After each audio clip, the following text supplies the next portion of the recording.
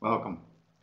In this final lecture of our series of lectures, this module on creating a winning business plan, I'll review for a little bit the sorts of things that myself and other people that look at business plans like to see when we look at a business plan, and what, whenever we see it, maybe gives us a little bit of pause and makes us a little bit skeptical of what the business is trying to do and what it's trying to accomplish.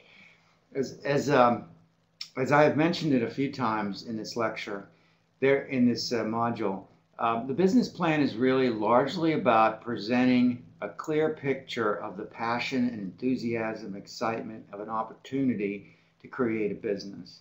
The fact that it is laid out with specifics is a starting point, and no one really expects that those specifics will unfold as expected or as described in detail.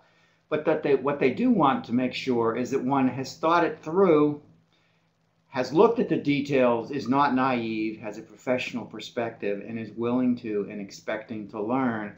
And you have milestones that you're looking to accomplish that will take risk out of your business. That's what we're trying to accomplish. And so everything, when you think about it, someone evaluates a business plan, they're reacting to it holistically as well as specifically. And so what are some of the things that really get you excited about a business whenever you see the plan? One thing is an exciting team. People that have done this before, that have experience in that area, that are very articulate about the opportunity, clearly are in the business. They're willing to work hard on the business. They're making a personal commitment to the business. And it looks like they have what it takes to succeed. You want a business that's very lean, people that are doing multiple tasks, multiple roles. The startup team is clearly fully engaged. There's not a lot of, quote, support personnel to answer the phones and the like, but rather people that are there are working on getting done what needs to be done all the time. You want focus. Focus on a particular product, that first product launch, not a whole bunch of things going on. What's that first thing? It's going to start the business and get it going, catalyze, get a catalyst going for the rest of the business and how it will grow. Important is that there's a clear articulation of an opportunity. There is going to be growth. People are going to buy this. This is something that is going to happen. This team looks like the team that can do it, but for sure, someone is going to do it. There is a real opportunity here. And there's a way to fight off the competition and keep them out, or keep them away. Every plan requires you to believe something is going to happen. This is a leap of faith. You want to make as few of those leaps of faith as possible. For example, if you've never done this before as an entrepreneur, you're a first timer, the investor or the partners have to make a leap of faith that you're going to succeed. So that means the rest of the plan should be airtight. There's a good market, there's a good opportunity, you have the assets, you have the financing, all the other stuff is airtight. I make one leap of faith that you're the guy to do it or you're the woman to do it.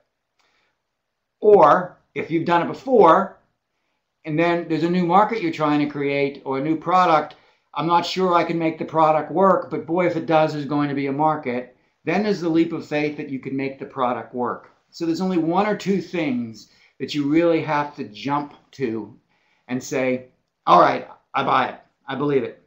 I'll invest in that. I'll take that chance, right? You don't want to take a chance that is 5 different chances. You want one thing or maybe 2 that you're saying I'm going to take a risk on. And of course, that's where you want your milestones. You want people that are going to be sharpening their pencils, paying a lot of attention to detail, people that are going to be able to stand back, look at the situation objectively, not get caught up in their own egos, but look at it objectively. You want people that are building something new, that has, that there's an opportunity that's clear and developing, not somebody that's way out in front, the pioneer, not somebody that's creating something for the first time that's never been used before, like somebody that wants to build a new kind of energy source, like fusion or whatever that no one has really cracked the code on yet, somebody that's way out front. You don't want to invest in them. You want to invest in people that the technology maybe is there, but it has not yet been productized in some way. And investors really like recurring revenue. There's two kinds of revenue. Revenue that you have to win every single day. That is, you have to walk out the door. If you're selling cars, you have to sell to somebody a new car every day. They walk in, you have to sell that car. Whereas if you're leasing cars, you get someone to lease your car every month. The money comes in without you having to resell it. That's recurring revenue. You can engineer recurring revenue into your business model. Subscriptions, returning customers, loyalty programs, they're all about trying to create recurring revenue. So you want to think about structuring your business along those lines with recurring revenue as well. If you lay all of these things out, good team, lean operation, good focus, one small leap of faith, you have clearly a plan that is detailed and is objective, and you're building something that's innovative but not necessarily way out there in the front, and it's got a recurring revenue that you can watch build over time. That's the kind of plan that's exciting. That's the kind of plan that's likely to go to the next level and potentially get investment. What is scary when you see a business plan? Where do those red flags come from? People that are overly optimistic. They say, this is great, everyone's going to love it, but they don't necessarily have a lot of details about it. They just believe it without any sort of reason to believe it. Or they say, this is going to catch on in 2 weeks, or I'm going to open my doors in 4 weeks, when you know it will take you at least 6 months to 10 months just to sell the business to the first customer or to build your first product. Or there's assertions that are made about the market, but there's no backup, or assertions about the technology or the product, but no backup. It doesn't seem like someone has done their homework and their details. The business plan has numbers in it that you ask questions and the answers are vague. There's no clear assumptions behind them about who your market is, what kind of customers are going to be there.